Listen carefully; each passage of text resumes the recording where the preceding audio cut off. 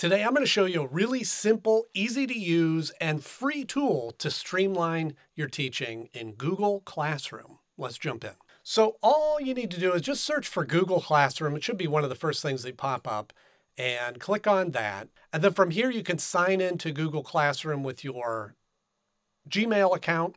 Now, just keep in mind, you can utilize and use everything that's built into this for free, but in order to share this with students, you'll need your school or your district to set up a Google Workspace for Education account. It's also free, but they'll need to do that on their end so that you can integrate this with students. And if you check with them, they may already have that account because there's other tools that come along with that, but just keeping that in mind as we go through this. Now, when you come to the main page, it'll look a little bit like this. And we're going to start by creating a class. So we're just going to start this from scratch. And this is the information that's talking about signing up with your school or your district with the Google Workspace for Education. And so we're just going to continue from there. Okay, so now we want to create a class. Now, it's got some options to fill in some different things, but the only thing that's really required is your class name. Now, something that's a little bit of a helpful tip is always include your name in the class name. It makes it a little bit easier for students to find and navigate it, especially if they have several subjects and classes that they're looking for. So I'm just going to create a class here called, all right, Mr. Canode's Science Class. Okay, and then you can add your section or the subject or the room number in there if you want. We're going to skip those for example's sake. Okay, and then you just click on creating, and then that'll take you to the class homepage. Now, before we explore some of the features, I'm going to go over how students can join your class. Now, there's a couple of different methods. One is you can manually invite students one by one into your class, and you can do that by going up to the People tab, and then under Students, you'll just click the little guy with the plus sign, and then you just add in all of your students' emails and names in there as the contact. So that's one option.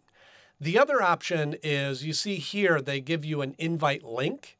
So you could just copy that if you already have an email directory of students, and you could copy that and send that out to all of them, and they can link in there that way.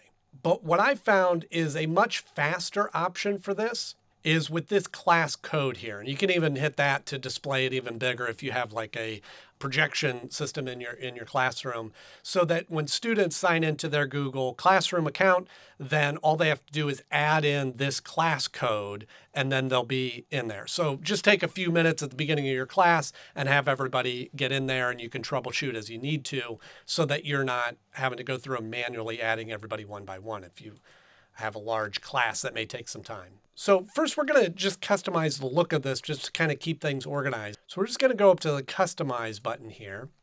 And you can see they have kind of this header image, which you can change just by selecting Select Photos. And they kind of have different subjects, and you can pick the one that you like the best or fits what you're teaching to kind of keep that on task. But you see, since I named my class Science Class, it already gave me this sort of science-y. And the other thing too is you could change these theme colors if you have multiple classes to kind of keep those organized as well. Okay, so we're just going to click on Save. Now, the default tab that this comes up with is Stream. And kind of think of this like a message board. This is a great way to, share announcements or links or videos, even schedule. You can even schedule announcements to come up later. And you could share these messages with the whole class or small groups if you have small groups, or even sending individual messages to certain students. You could do all of that from within here. So in order to do that, you could just click on this announcement here. And so you could just type in your thoughts or whatever you need to announce, like no school on Monday, click post, and you can see that shows up kind of like a Facebook feed or a news feed like that. If you click on that box again, you can see you could add links to YouTube videos or something from your Google Drive. You can upload files, create links, all of those built right into there. And then if you type up a post, instead of posting it, you click the little down arrow and schedule it to, let's say we want that to go out on Tuesday, and you go, okay, schedule. That way you could plan out your whole week of announcements that you need to make and just schedule them in there just like that, okay? The next tab over here is Classwork. Now, this is where the bulk of your teaching is going to happen. This is where you can add all your assignments or the homework and things like that all within this right here.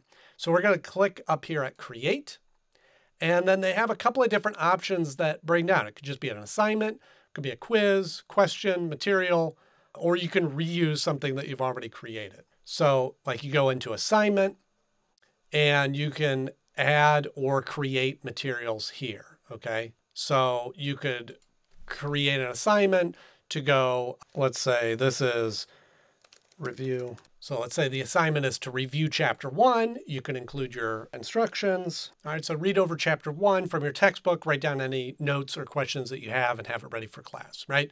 And so you have all your different formatting options in there as well.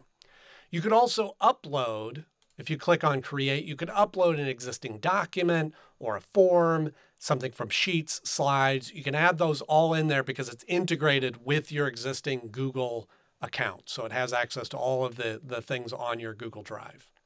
Okay. And you can see you have your drive here and you can search for the files as you need to. And then over on this panel, you can either assign to all students or certain students. Obviously, I don't have this connected to the school, so I don't have any students listed there, but you could assign it to all your students or individual students. You can also assign a point value to that if you want, or you could just select ungraded. And then you can add the due dates, which I think is very important. So we'll just have this scheduled for Tuesday when we come back. And then you can check this box, which is handy, so that you can close any submissions on the student's end after the due date, or you can allow them to submit it late if you'd like. Okay. And then if you have specific topics or sections, you can break those down in here to be even more organized. And obviously you can add your rubric in here as well. Okay.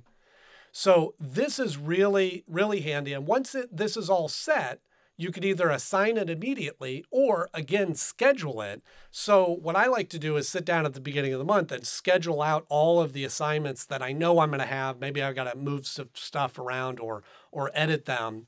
And you could schedule out, which is great for your long-term planning. You don't have to try to do this every day or during class or things like that. You could sort of just plan it out in advance, which I like. But we're just going to assign that now. And you can see then it shows up here. And it just pops up here with a suggestion that you could add topics to keep those organized. Now we're going to click on create again.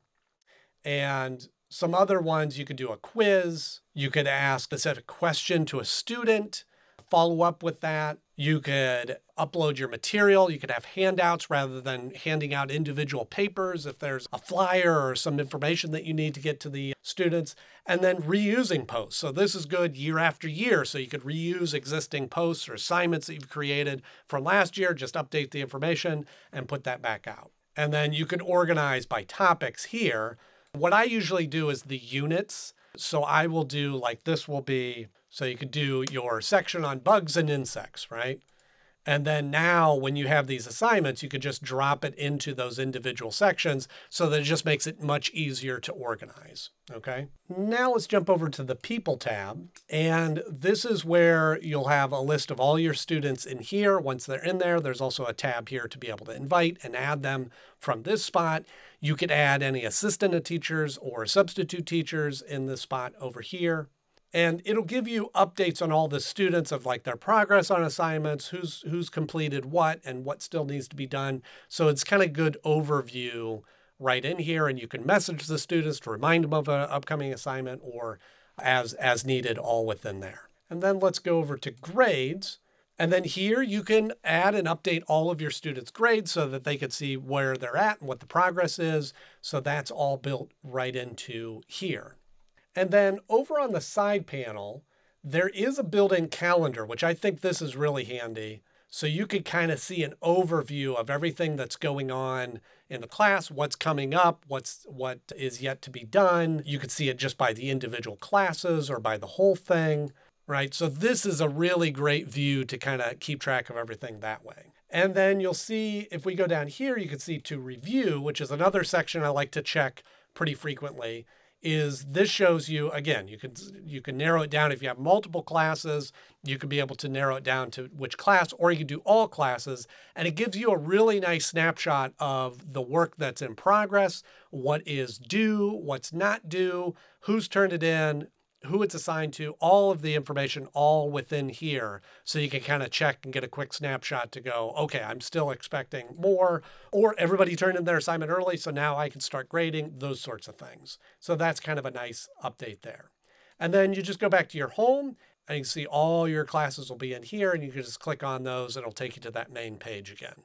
And with that, you're up and running with Google Classroom. It is an incredibly powerful tool and it's all for free. So you just need to set it up on the front end, and then year after year, you can replicate and reuse and fine tune things as you go. So I hope you found this helpful, and I'll see you in the next one.